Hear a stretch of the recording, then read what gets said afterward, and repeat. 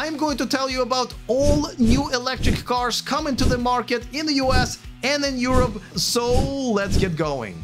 Acura ZDX. Now, much like its parent company Honda, it is a little late to the electric car revolution, and by a little I mean a lot, but this is not a bad offering right here. About 325 miles, that's what Acura is promising, which is pretty decent. 0 to 60 in about 5 seconds, and the starting price a little hefty, between $60,000 and $70,000, but they will figure it out. It is coming to the US, but not likely to come to Europe. All right, what's next? The Cadillac Escalade is finally going electric. The Escalade IQ, the full luxury SUV with a full luxury price of starting at $130,000, max range 450 miles. That's what GM is promising, which is quite impressive. 0 to 60 in less than 5 seconds, and it looks like the Cadillac Lyriq is going to have a big brother it always wanted. Moving on to the next one, and it is the Canoo pickup truck. Now, I gotta say, I never thought this one was going to ever enter the market, but Canoo has started delivering their minivans at the end of 2023, so the pickup is next. 200 plus miles of range, which is not very impressive, but it depends on what price they're going to put on this truck. 0 to 60 in 6.9 seconds. I guess this is one of those times when a period does ruin a good thing. And of course, this is something that I think the market needs, because it looks like the Canoo pickup truck designers hate the sharp angles as much as Tesla designers love them. So this is the anti-Cybertruck. The Chevy Equinox EV is finally entering the market. The Chevy will continue making the gas version of the Equinox, and a lot of people are looking forward to this one because it is supposed to start at around $36,000 with over 300 miles of EPA range, 0 to 60 in 5.9 seconds. And if Chevy is able to keep that starting price, I think it's actually going to be pretty successful. All right, now we gotta talk about this one. The DeLorean Alpha 5. Yes, the DeLorean is back, but it is a very different company at this point. Now, they did get smarter, and they're not making it out of the stainless steel, so they will save all of the trouble that the Cybertruck owners will be going through. With over 300 miles of range, 0 to 60 in under 3 seconds.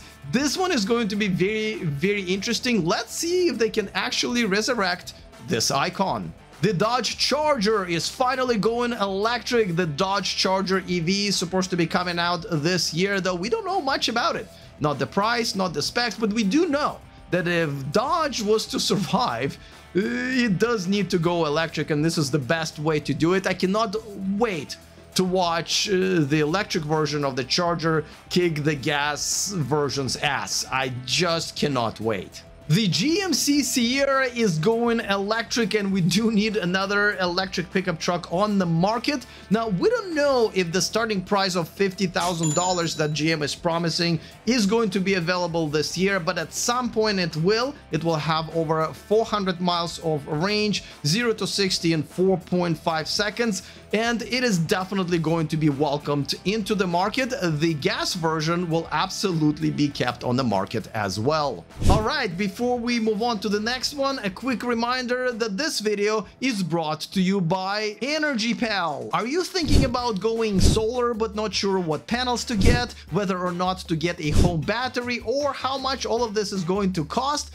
Well, EnergyPal will do all of that for you, and you will get a $500 gift card when your installation is complete if you use the link in the description of this video. Oh, and they even have this EV calculator that will tell you exactly what system to get so it can handle charging your EV all year round. That link is down there as well.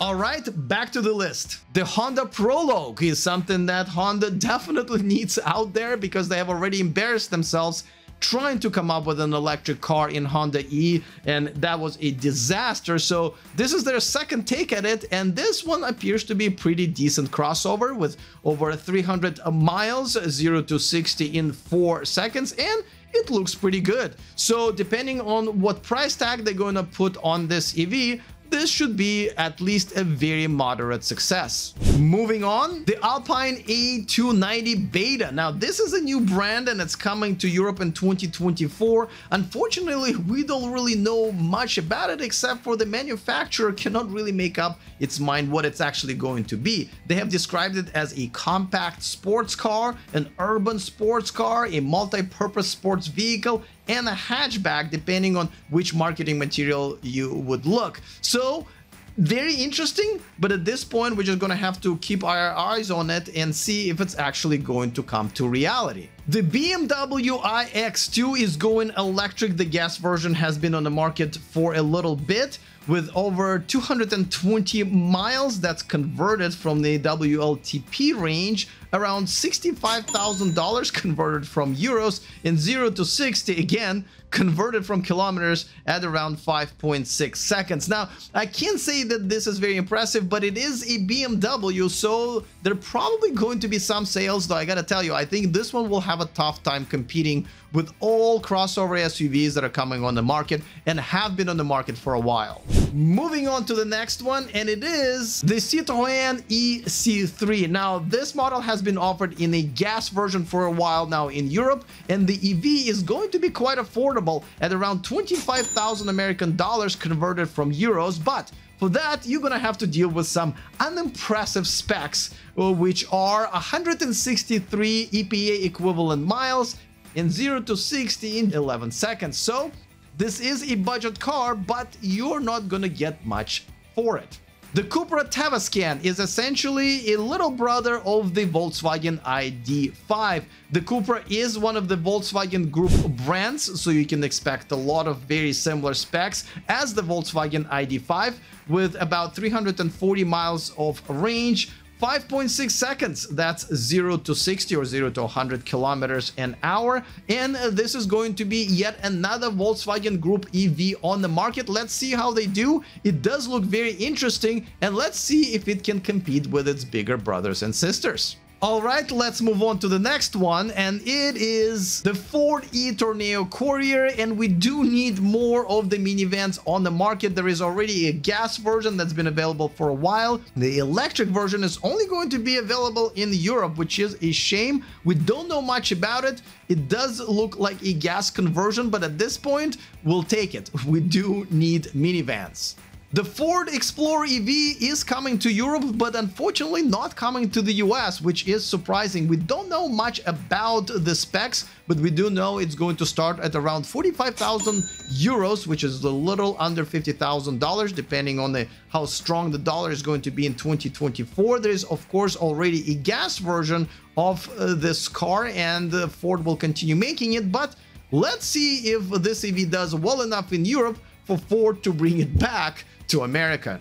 The Honda eNY1. Not only this EV has a pretty bad name, but also pretty bad specs to go along with it. At only 130 EPA equivalent miles, 7.6 seconds is there 0 to 60 specs, and yet it's going to be priced at $60,000 if you convert it from euros. I don't know who's going to be buying this. Honda has already embarrassed themselves with the Honda E that also had pretty bad specs and very high price. So I'm assuming this one will have similar fate. Now, this one does already have a gas-powered version, which is the Honda ZR-V, but I don't see how this one is going to be a success. All right, what's next? The MG Cyberster is beating Tesla Roadster second generation to market. Check out those scissor doors. It's got some pretty decent specs. 0 to 60 in about 3.2 seconds, 267 EPA equivalent miles. It's coming to Europe, it's coming to China, but there is already a gas-powered version of this car, so MG does know how to make it, and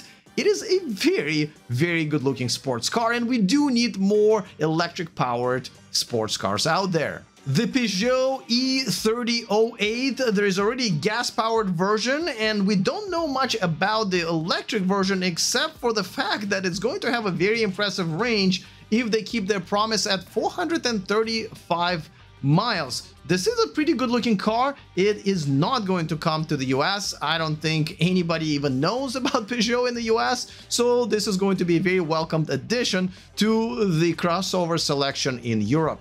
Moving on, the Renault 5 E-Tech. Now, this is going to be a pretty cute little subcompact car, but the range is also going to be very much subcompact at around 204 EPA equivalent miles. We don't know much about it, including the price. If the price is right, it can actually be a success because it is good looking. Of course, it's going to be available in Europe only. I don't think Renault is the brand in the United States that people recognize, and the mini cars are not something that Americans like to buy. This is just made for Europe car. It could be perfect if the price is right. All right, now we gotta talk about this one, the Renault Scenic E-Tech. Now, this is the electric version of the gas-powered Scenic, and this one is not bad at all, with over 300 of EPA equivalent miles at only just above $50,000 converted from euros. We don't know much about the rest of the specs, but this does seem to be a pretty good addition to the crossover market that is being flooded, but yet this one will probably fit pretty nicely. The Smart number 3, and it looks like the third time is the charm because I'm not a big fan of the Smart brand until now. This is actually a pretty good looking electric vehicle. It's priced very well at around 42 equivalent US dollars. 232 equivalent EPA miles, and 0 to 60 in 3.7 seconds. Of course, it's not coming to the US. Unfortunately, I think it's gonna do well if Smart decides to bring it to the US. It's already been out in China and it's coming to Europe in 2024. I think it's gonna do very well. I think it's a looker, and I think it's finally taking Smart in the right smart direction. All right, the next EV is the KG Mobility Taurus EVX. Now, I gotta tell you, I've never heard of this brand. This is a Korean brand, and this EV is already on the market in Korea. It's coming to Europe in 2024. Unfortunately, not coming to the US. We don't know much about the starting price or other specs, but it does look like it will have at around 269 miles, which is pretty decent, and it's a pretty decent looking crossover, so looking forward to that. The Audi Q6 e-tron, yet another electric Audi. I'm looking forward to this one. We don't know much about it, but it is supposed to hit both the US and European markets in 2024, but we do know that the range is going to be closer to 400 miles at around 373. Let's see how it does as the addition to the Audi electric vehicle family and the bigger Volkswagen Group electric vehicle family. The Cadillac Celestiq. Now, this is a big one. This is the full-size ultra luxury liftback, and the price is going to be Celestiq as well, starting at, ready, 340,000 American dollars with 300 miles of range, 0 to 60 in 3.8 seconds. It will be available in the US and Europe a little bit later, and I gotta tell you, they're not gonna be making too many of them, but this is gonna be one awesome electric car. All right, let's get to the next one, and it is the Hyundai Ioniq 7. Now, Hyundai has done really well with electric cars, and specifically the Ioniq brand. This is going to be yet another success, I can tell you already, even though we don't know too much about the specs. The range is going to be over 300 miles. That's pretty much the only thing that we know, but it is coming to the US and Europe in 2024. Now, what you're looking at right now is the concept called 7 by Hyundai, but it looks like Ioniq 7 is going to be based on that. So expect the design to be very similar. The Jeep Recon. Yes, Jeep is finally going electric, and this is going to be the electric version of the Jeep Wrangler, though we don't know much about it. We don't know any specs, we don't know a price, we just know they're doing it. And they're doing it in 2024. They're going to be bringing it to the US first, and Europe and other global markets to follow, but that's all we know. I'm just excited that Jeep is finally joining the century. Moving on to the next one, and it is the Jeep Wagoneer is going electric. There's obviously the gas version, but the electric version is the Wagoneer S. And I gotta tell you, it's got some pretty impressive specs at 400 miles of range, 0 to 60 in 3.5 seconds. We don't know the price, but I would say expect nothing less than $70,000. It is coming to America first in 2024 and then Europe and other global markets. I am excited that Jeep is going electric. It's just about time, and we just need to hope that they are going to be ready for the off-road experiences which are different in electric vehicles. The Lotus Emeya. Now, you may be surprised to hear that this is not Lotus's first electric car. It's not even their second electric car. Now, we don't know too much about it, not the price, not the specs, but we do know the most important spec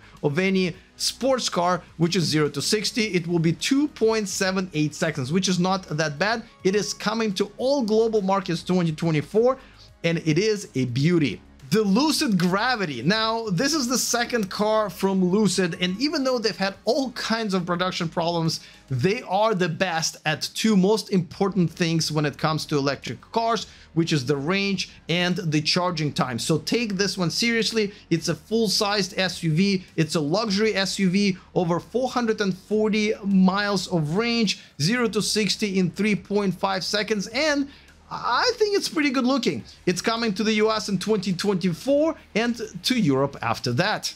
Moving on, the Mini Aceman. This is yet another mini electric car, and this one has a mini range at about 204 EPA equivalent miles. Unfortunately, we don't know anything else about the car, including the price. If you price it right, this could be a great electric choice. But if you price it too high, like Honda likes to do, this could be a disaster. It's coming to Europe and America and all over the world in 2024. And I gotta tell you, it's actually pretty good looking, don't you think? The Polestar 3, one of 3 new Polestars coming to the market this year. And I gotta tell you, the Polestar 2, to my surprise, has done very, very well. Obviously, it is a sub-brand of Volvo. It's got the infotainment system that's based on the Android Automotive OS, which I think is a huge perk. This one is going to have over 300 miles of range. The starting price is about $84,000, 0 to 60 in about 4.6 seconds. It's coming to the US, it's coming to Europe this year, and I can't even tell you whether or not it's going to do well because I've been wrong about this one. So I think it's safe to assume that it's going to do at least as well as the Polestar 2. The Polestar 4, along with the Polestar 3 and Polestar 5, all coming to the market this year. This one's got pretty decent specs, just like the rest of them, over 300 miles of range. It's going to start at around $60,000 and 0 to 60 in 3.8 seconds. As always, I'm going to mention this because the infotainment system is based on the Android Automotive OS, which I think is a huge perk, and of course, it is a sub-brand of Volvo. Coming to the US and Europe in 2024. The Polestar Precept or the Polestar 5, I don't know which name they're going to go with, but whichever it's going to be one of the 3 new Polestars on the market. They've done very, very well with the Polestar 2. We don't know much about this one. This is going to be an executive sedan. Pretty much no pricing or specs have been revealed, but I'm going to assume it's going to fall in line with the rest of them, probably with over 300 miles of range, but I'm going to assume this one will start closer to 100,000 American dollars. It's going to be available in the US and Europe this year, 2024. All right, the next EV is the Ram 1500 is finally going electric. They are at least 1 year late because of the Ford F-150, the Silverado. They're both gone electric already. Of course, there is the Cybertruck and Rivian and a couple of others that are already coming to the market as well. But they are promising pretty impressive specs, especially when it comes to the range at 500 miles, 0 to 60 in 4.4 seconds, and they're coming to both the US and Europe. I expect that they're going to be probably closer to the end of the year because Ram has been dragging their feet into the electrified future, but I am excited that Ram is finally here as well. All right, let's get to the next one, and it is the Range Rover is finally going electric, though I'm not really sure how serious they are about it because they didn't even bother come up with a cool name or any name except for the Range Rover Electric. As a matter of fact, I have to show you their hybrid version because they don't really have much of a video or the specs or the price for the electric version, even though they are saying they're coming to the US and Europe in 2024. Instead, they have, you know, this video that mainly features that girl here, which I don't mind, but aren't we supposed to be talking about the car? The Volkswagen ID.7, this one's going to be an executive sedan. Not too many manufacturers make those anymore, but I love them. Over 300 miles of EPA equivalent range with a pretty decent starting price with just above $60,000 converted from euros. We don't know too much about it, but I do expect that Volkswagen is going to try to impress us and make this a relatively luxury car. It's coming to the US, to Europe and China this year, and I am looking forward to it. All right, what's next? The Volvo EX90. I cannot stop talking about how impressed I am by Volvo. Only 10 years ago, I wouldn't consider buying one, but now their designs are beautiful. They've gone electric pretty successfully. Their specs are pretty decent, including this one. I'll tell you about them in a second. And I cannot stop telling you guys that it is an Android-based operating system inside the car, which I think is a huge perk. Now, this one starts at around $77,000, which is fair because it's a full-sized SUV, 300 miles of range and 0 to 60 in 4.7 seconds. All pretty decent specs for the US and Europe, where it's coming to in 2024. So these are all of the electric cars that are coming to the market this year. But guess what? Last year I made exactly the same video, which means that all of the cars in that video are all available right now, and you can watch that video right here. All right, looking forward to all of your comments. Other than that, see you guys next time, and remember to stay charged.